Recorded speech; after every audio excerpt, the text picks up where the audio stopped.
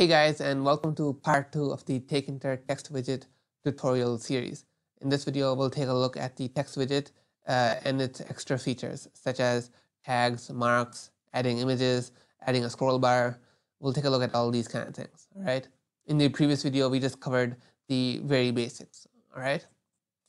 So let's get right into it and add an image, all right? So we'll do self.image is equal to tk.photoimage, right? This is the way of basically importing an image here and converting it into a format that Tkinter can understand, all right? So over here we'll do file is equal to crown.png.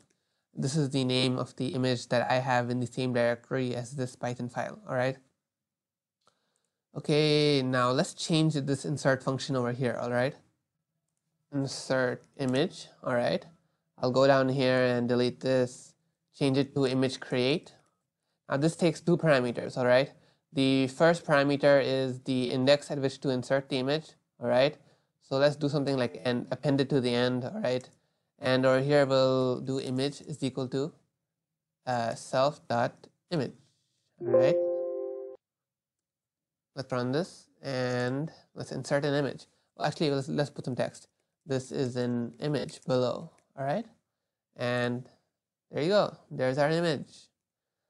Of course, the size is something you'll have to be careful with. It just puts it in the default size, the size of the actual image, right? And again, I discussed this in the previous video. We can do this, tk.insert to basically insert the image wherever our cursor is. So yeah, or if you put it near the top, it puts it over there, put it all the way at the bottom, and the image shows up down here. All right.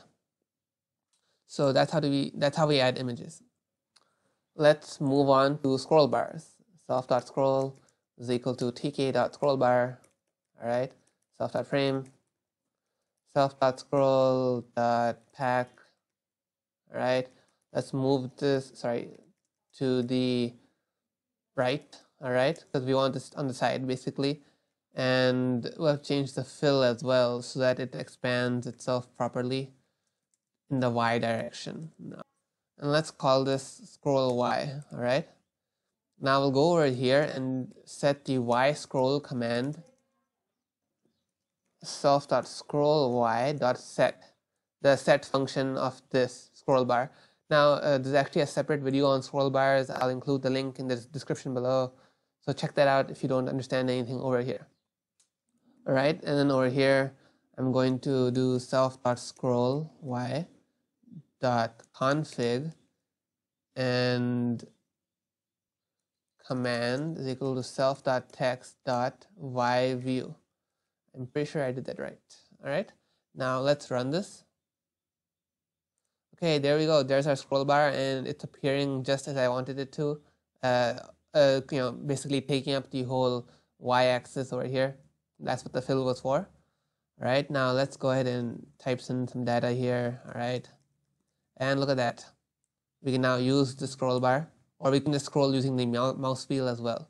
So it's like, we get two features built in. We can use the mouse wheel, and we can also just drag this as well. So yeah, that's pretty great. And you know what? Let's go ahead and do this on the x-axis as well. Now, I think we don't normally do this, but I just want to show you a few things that, along the way. So self.scroll x, all right, change this to x and put this at the bottom, all right. And oh wait, we gotta do this as well, orient.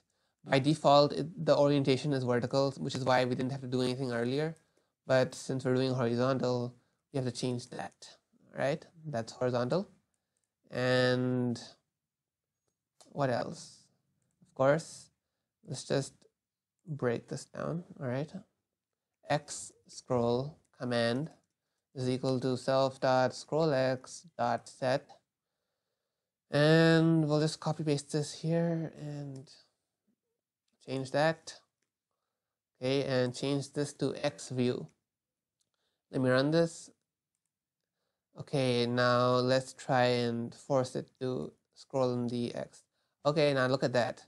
you see, because we have wrap enabled, this is not going to work, right? Because it'll just wrap it before it does, actually moves it on, right? So basically, we'll never have the chance to scroll. So I'm going to change this to tk.none, basically disabling the wrap feature. Okay, and watch this now. There you go. We can scroll. So yeah, I just wanted to actually show you this wrap problem that would occur, because some of you may encounter this problem. All right. So what next? We've done images and scrolling. Okay. So next up is tags. Now tags is a bit of a complicated feature. I mean, it is pretty simple in effect. Okay, but the problem is that it's a bit hard to actually show its implementation, which is actually what the next video is about.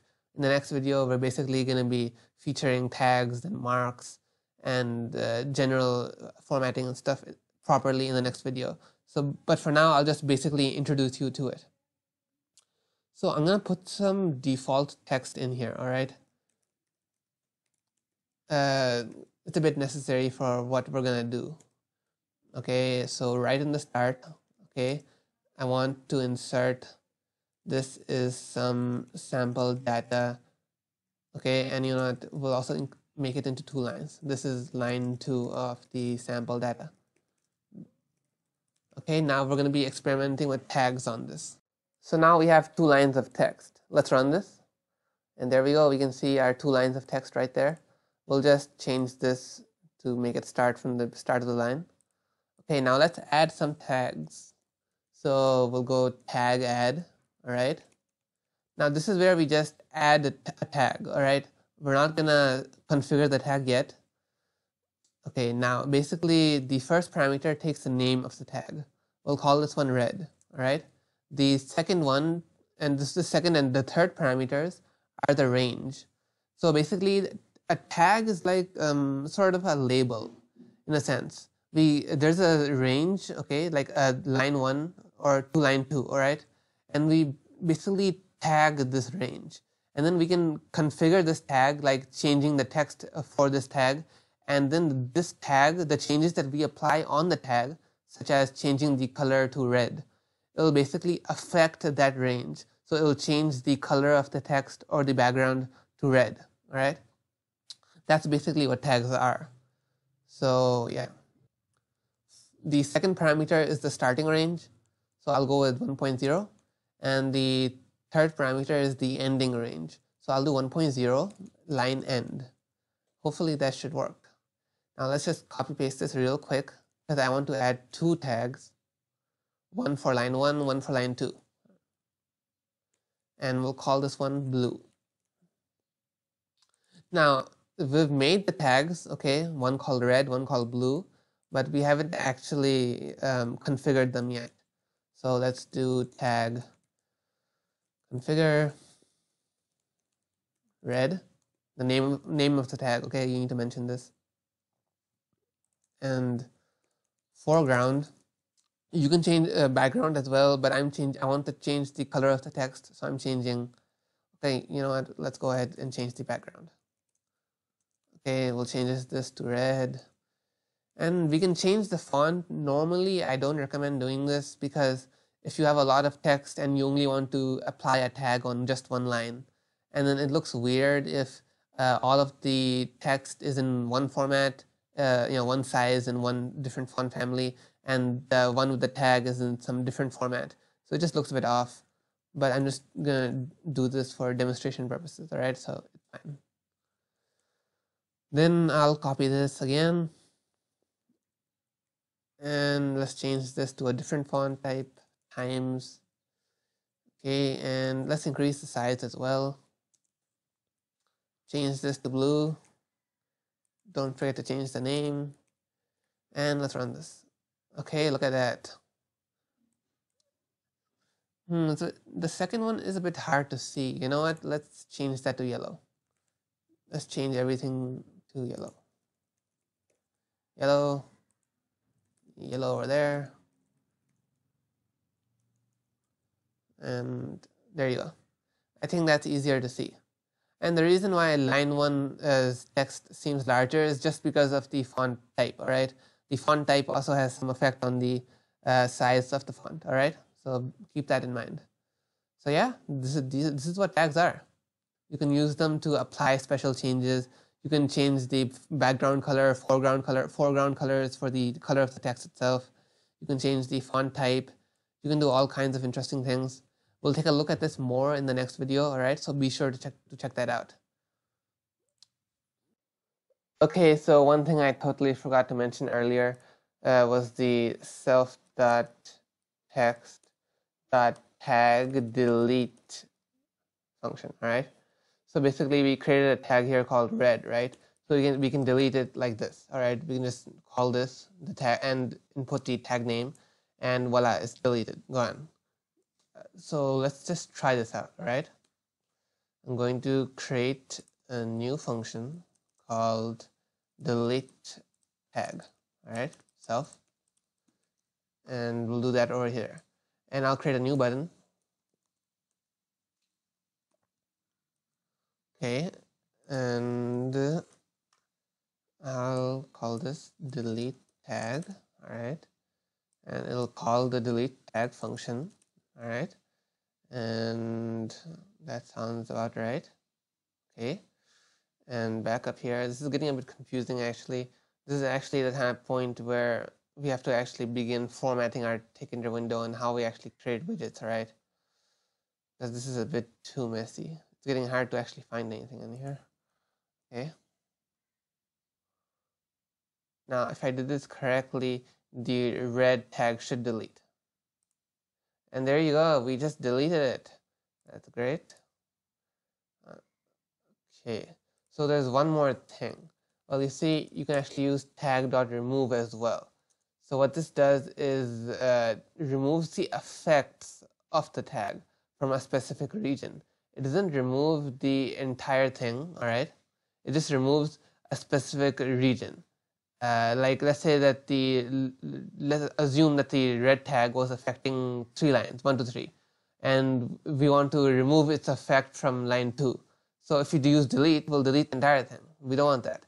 So we'll use remove, which will remove its effects from line 2, for example, right? I'm going to try this word start. I hope this will work. 1.0 and word end, all right? Now, if I've done this correctly, it should remove the red tag from the first word on the first line. And yes, that worked. It removed the tag from that line. So that's the end of this video. We've covered almost all the concepts that the Tkinter text widget has, all right? We've covered so many different things, all right? There's still one thing left, one major thing left that I can think of, marks. We'll cover that in the third video, all right? The third video where we discuss syntax highlighting. It's a bit of a niche kind of thing, but if you really want to know, then just check the third video out, and you'll also see all kinds of different things like an actual syntax highlighter being created and all kinds of different concepts being used, all right? The third video isn't actually part of the playlist, so you won't find it in there. It's actually like a bonus video that you can find separately. So I've included the link in the description below. So be sure to check that out. All right, so that's about it. And be sure to subscribe if you want to see more content like this, and see you in the next video.